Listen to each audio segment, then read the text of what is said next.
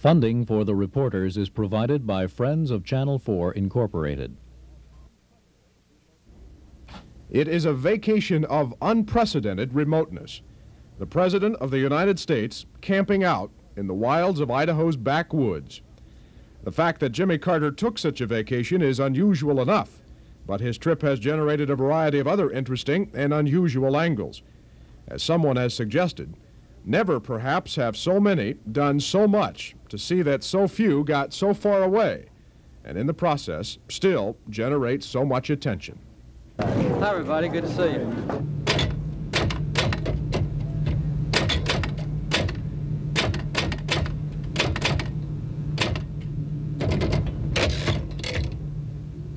Good evening. It's been 14 years since the President of the United States visited Idaho, and as far as anyone can tell, no president has done what Jimmy Carter is doing here, rafting the Middle Fork of the Salmon River. The President and most members of his family will be in the state through the better part of the day tomorrow. If we can trust the limited news coverage of the raft trip, we can report with some certainty tonight that by this time, the President and members of his party have settled down to a dinner of sirloin steak, sautéed mushrooms, and fresh strawberries for dessert. Not a particularly important fact taken in the whole scheme of things, just an example of the thousands of words that have been written and spoken about this trip, the first true presidential vacation for Jimmy Carter since he blew into Washington a year and a half ago. This has been a fascinating trip for many, including the White House press corps traveling with the President, and the local press who's been covering this story as a local event, and the readers and listeners who have devoured all that information about what the First Family is up to. Tonight, we look at the Carter trip from a number of perspectives, including the contention by some that the President has not done enough local glad-handing, not enough patting on the back of local Democratic politicians. We'll also look at some of the local preparations for this trip that have allowed it to come off as successfully as it has so far. A network television producer called the White House press coverage of this event a real dog and pony show. We'll also take a look at that aspect a bit later on. And later, an historical look at Idaho's run-ins with presidents from a reporter who has covered many of those appearances over the years. The President began the Idaho trip with all the pomp and circumstance that is associated with even a low-key arrival by the chief executive. The Idaho press was told days ahead of time that this trip was private, that there would be no public appearances beyond climbing off Air Force One and into the waiting automobile. But looking back now, it's hard to imagine that Jimmy Carter would pass up any kind of friendly crowd. He didn't. Really looking forward to going down the Middle Fork. I'm an old canoeist and kayaker. You going to try that? No, I think we'll probably stick with the raft, but I'll, if they give me a chance, I'm going to try the canoe at least. For several days before the President arrived, there was some low-key gnashing of the teeth by local Democrats who not so subtly gave the impression that they didn't want to be left out of this whole thing. They weren't. Governor John Evans got a few minutes with the President, so did U.S. Senate candidate Dwight Jensen. And although pressed hard by reporters for any sign of being left out, Evans was pleased as punch that his backseat ride was possible. It was his family vacation. It's scheduled that way. And I think when I talk to the people of the state of Idaho, and I've had so many people say, Governor, aren't you going to go down the Middle Fork with the President? Weren't you invited? And I said, no, I wasn't invited because this is a family. This is a family affair. And to have governors or senators or congressmen also going down the river with them, it wouldn't be the same. This is a family thing. And I don't know whether I mentioned, but in the car, the President mentioned that it's so seldom they get together away from the presidency. And he said, that's the exciting thing about being here in Idaho and being able to do that, is to get away from everybody else and forget it all for a few days. And when I tell people of the state of Idaho that, they all say, he's deserving of those days. And everybody says, hooray for the President, he's going to get a few days off. So I think that's the way it should be, and I don't think that it really should be mixed with politics at this particular point. Jimmy Carter was last in Idaho in 1976. He was candidate Carter then, the darling of the Democratic primaries. He stopped in Boise one Saturday afternoon just days before being beaten in two primaries, Idaho and Oregon, by upstart Senator Frank Church. And if Mr. Carter was looking to get away from reporters and crowds on this trip, he was looking very much to draw both reporters and crowds during that 1976 trip. That day, the media was courted with private one-on-one interviews with the candidate. Carter Press Secretary Jody Powell is comparing the Idaho visit with vacations by then-President Franklin Roosevelt in the 1930s and 1940s. Powell said FDR would come for weeks at a time to Warm Springs, Georgia, for very private vacations, and his desire for privacy was respected then by the local Georgians.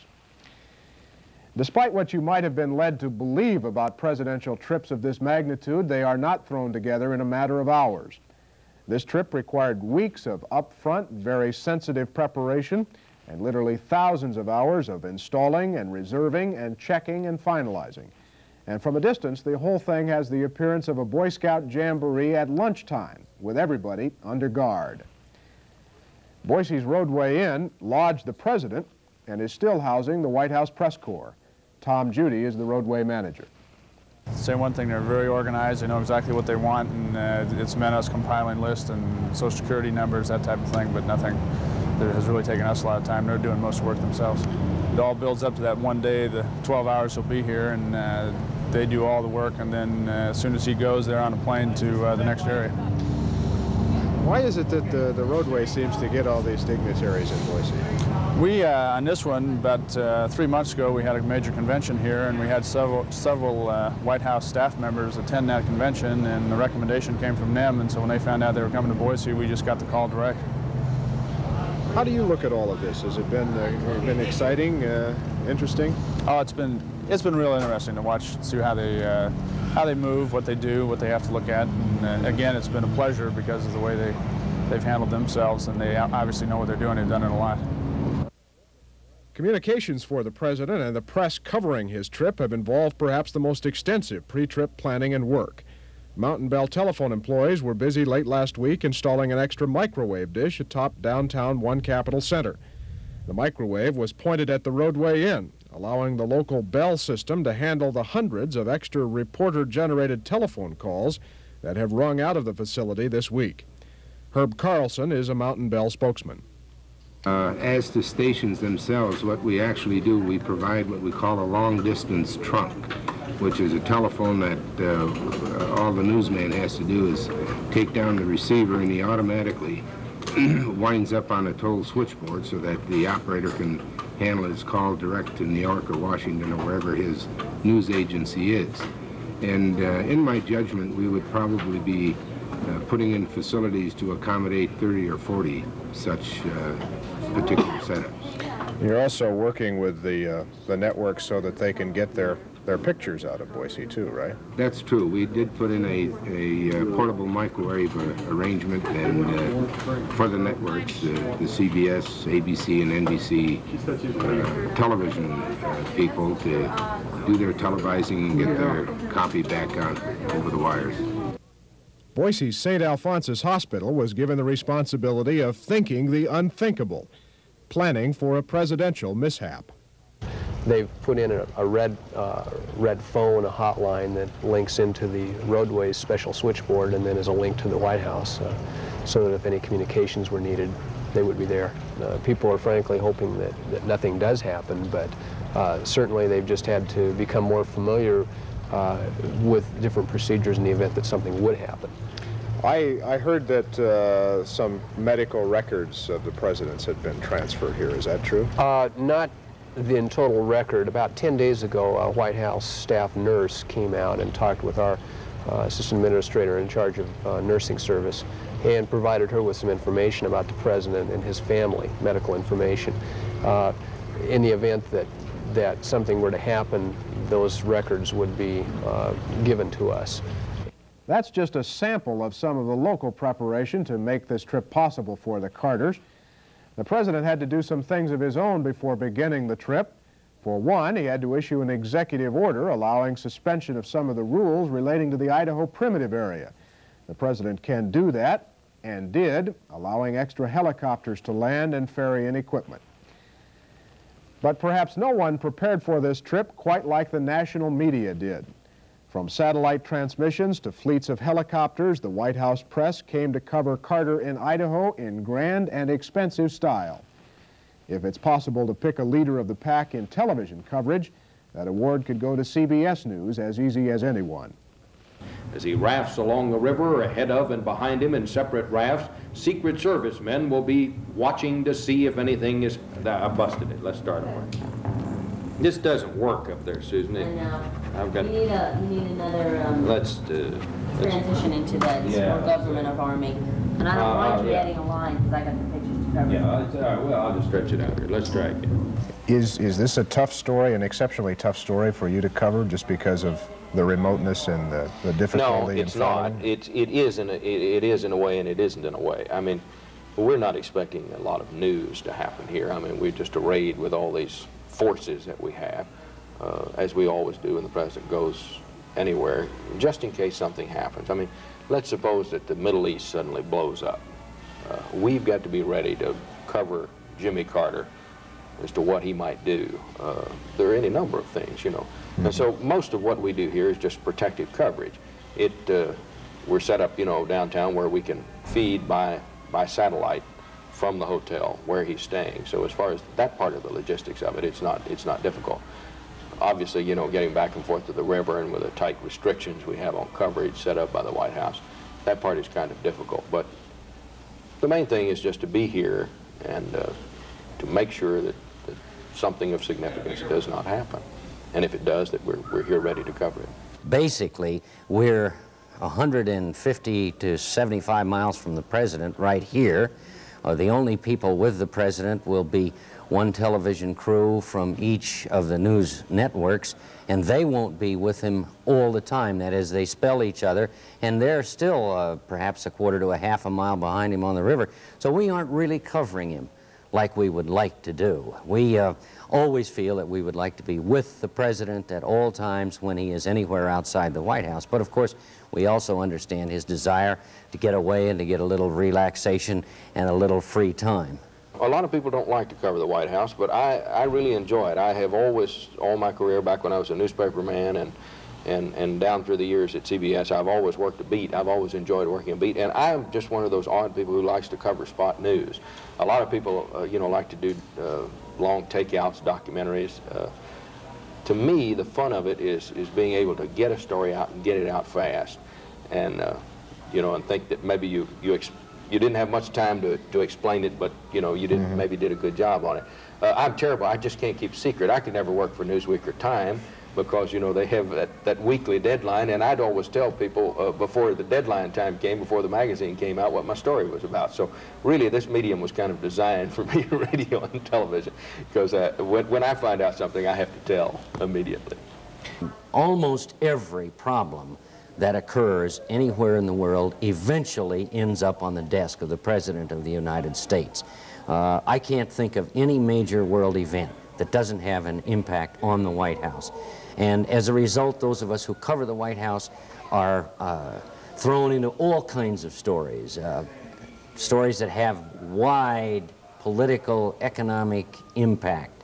And therefore, for a reporter, in a sense, it's one of the most fascinating beats anywhere that you could find. I just find that every day almost I'm learning something new, even after 21 years. And I also enjoy traveling. I enjoy coming on trips like this. While it's a lot of work, you still get to meet new people and see new territory. So that it's been a very interesting and a very rewarding life. The Idaho press, to a somewhat lesser degree, also pulled out the stops to cover this whole thing. But no one covered the event more thoroughly, with more people and more space, than did the Idaho Statesman newspaper. Producer Sid Sprecher has a report now on the local press coverage of the Carter expedition, including a look at the feeling that the local press received some backdoor treatment in its attempts to cover. It's more than obvious that Idaho's largest newspaper, the Idaho Statesman, considers a Carter visit to be an important, if not a dominant, news story. Statesman editor Gary Watson, along with managing editor Rod Sandeen, assistant managing editor Jim Dean, and editorial editor Jim Boyd, have coordinated coverage of the visit that elicits the talents of 12 staff reporters and has featured in recent days articles on every imaginable facet of the presidential visit. I think we would be remiss in not giving it full coverage. And then the visit of a president brings something very new and different to the style of operation in Idaho. You know, if you compare the preparations for a visit by the President of the United States to how our governor moves around the state, you know, at will, with no falderall and sophisticated security and all of this, it's something somewhat different for our people. Despite the amount of coverage and the apparent local interest, plans had been announced that did not include the president meeting with local politicians or greeting Idahoans, or for that matter, allowing local reporters to cover the float trip down the Salmon, although a raft was made available for a pool of national press members. I think what happened is the president originally wanted to take the trip without any press on the boat. And there was a lot of pressure for him to be accompanied on this float trip by some members of the press. The press went so far as to charter, the rumor says, every airplane and helicopter between Salt Lake City and Spokane. And with that kind of pressure, the president's staff at least relented and allowed the so-called assassination pool to ride along behind him in a boat about 1 mile downstream, upstream from where the president will be. And I don't know if, with that last-minute pressure applied on him, if they really considered that the Idaho press ought to have a spot. There was such clamoring from the national press, we probably didn't have enough muscle to get on the boat. It hurts him with the local media, of course. I don't know how sophisticated some Idaho readers and viewers are not to know the difference, because we'll be deluged with network coverage and wire service coverage. Sophisticated readers may be able to tell the difference, but most readers probably won't be able to tell the difference. We just think we've been slighted. Not surprisingly, a Statesman editorial appeared taking the president to task for the slight. But planned or not, the president did meet with Idaho politicians and press the flesh and kiss the children of Idahoans gathered to meet him. Another Statesman editorial in Tuesday's edition noted as much. Nevertheless, those who gathered at the airport were mostly family members of military personnel, clustered away from the public terminal on the far side of Gowan Field. And aside from one member of Boise media, who offered the attraction of live coverage and who apparently enjoyed at least a modicum of White House access, the president did not meet with members of the local press. Instead, Idaho journalists had to make do with a second-hand account of the president's thoughts through a press conference with Governor Evans. If they had stood with their original position that no one is going to cover it, that would have been fair. We were screaming to cover it, sure we were. But if they had stuck with their original position, it would have been fair. But first they backed down to where we're going to have the protective pool here. And then when the pressure got intense and CBS and NBC and those people started making plans to fly planes all along the river and all this, then they said, well, we'll let you rotate. You can all have a turn. But only the national media get to play. Well, that's not fair. We know the river, we know the country, we know the people. It's our story. Perhaps the Idaho news media have been slighted by the President of the United States, and even shoved about by the big kids who represent national news organs. But a larger question that might apply to us all is why commit the time and resources to a story that seems to be more of an event than an issue? I think it's some prestige, also a matter of an obligation to our readers. In a city like Boise, your individual street sales does not fluctuate that much. Certainly we hope we sell some extra papers, sell some at the roadway. There's a bunch of people in town, we want them to see our paper and we hope they buy it. But primarily it's a commitment to our regular day in, day out readers, who I think look to us and expect us, as the state's largest newspaper, to provide as complete coverage as we can. Why do you have to have a national issue? It's just plain old interesting. It's something people want to read about. My gosh, a lot of the things we write about aren't important. We write about them anyway, because people like to read it. I don't see that as a criteria judging whether we should be there or not. I think it's a fascinating story for the entire nation. The man at CBS, we quoted in one of our stories, said it's a gee whiz story. A man sits down to watch it in Detroit, for instance, sits down to watch the 6 o'clock news, and he sees Carter flowing down a wild river in Idaho, and he said, gee whiz, that's neat, the president's out on a boat somewhere.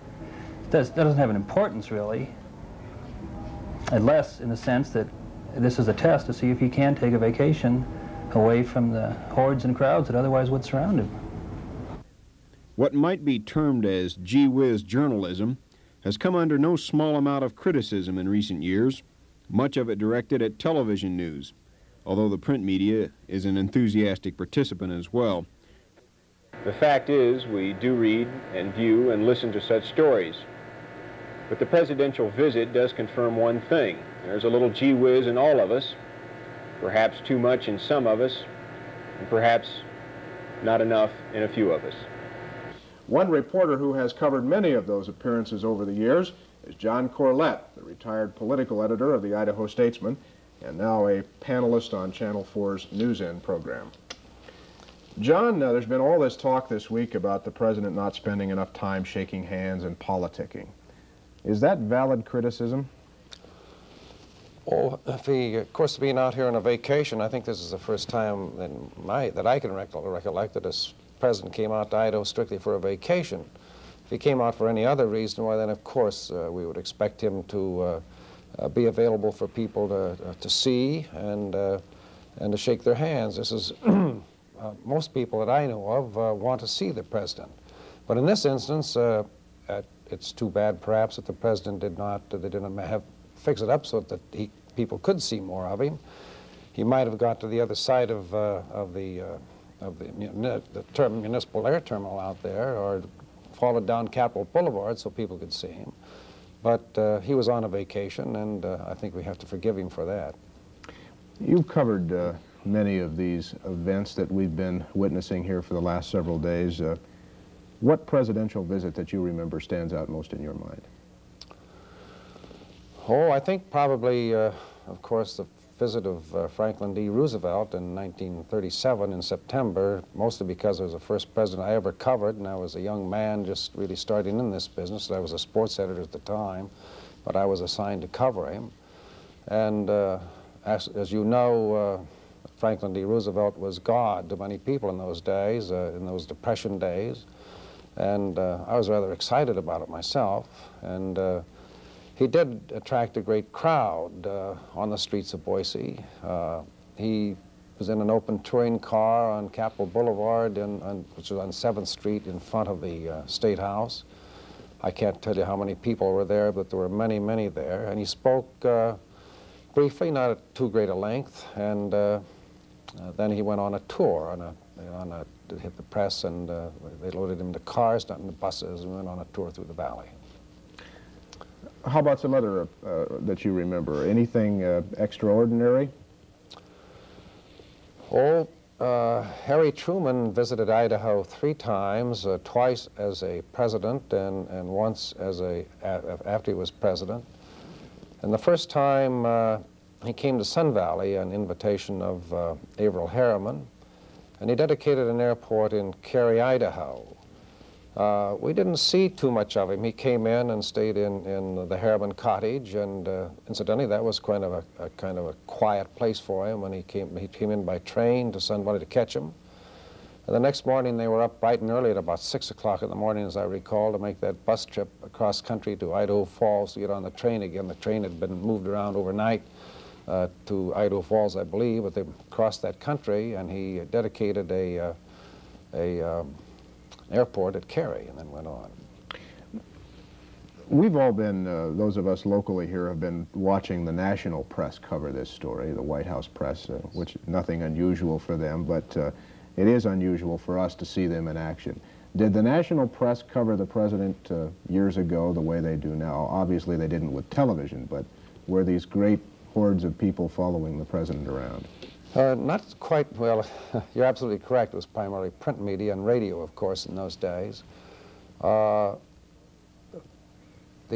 early times, of course, were by train, which was really fun, as I view it now in retrospect, compared to the way they have to travel by planes this time. But yes, you had the specials and, of course, the wire service people, and I would assume that you had between 100 and 150 press people with the president each time.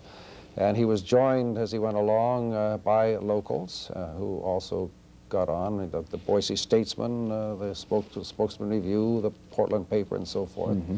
And they all piled on their trains and went, and I think they do on planes today, for that matter. Do we have a case of press overkill on this particular visit, do you think? Well, it seems like an awful lot for a vacation and a trip down the Middle Fork, but I think the press wanted to get into it too. I think they just the idea of having to do this and getting at it, it was kind of a rough sort of a thing. And I think the challenge was there, and I think they accepted the challenge. I know the president undoubtedly wanted to go down and be by himself, and he would have been very happy if the press was not with him.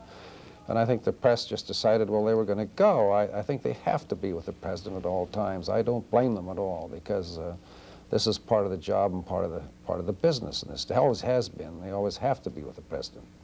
I heard a woman, well, actually, she spoke directly to me at the airport Monday, saying, why do we have to know every move the president makes? He's a private man, he has his private life, but does he really? The press obviously is there.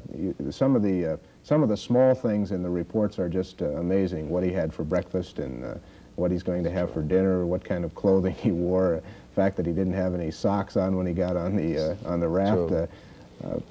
Have we gone too far in reporting every possible thing that the president?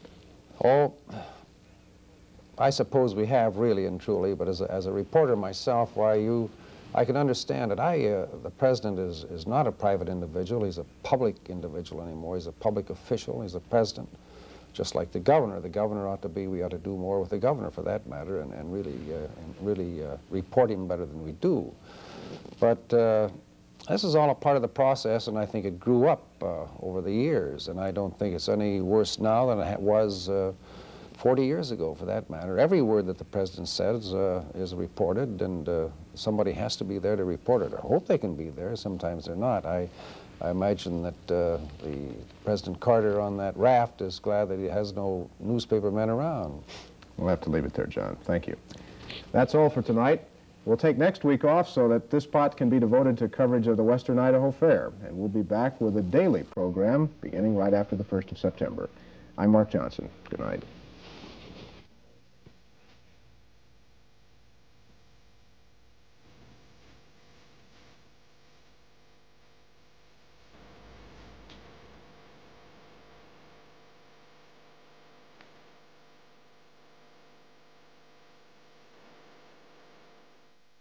This program was produced by KAID-TV, which is solely responsible for its content.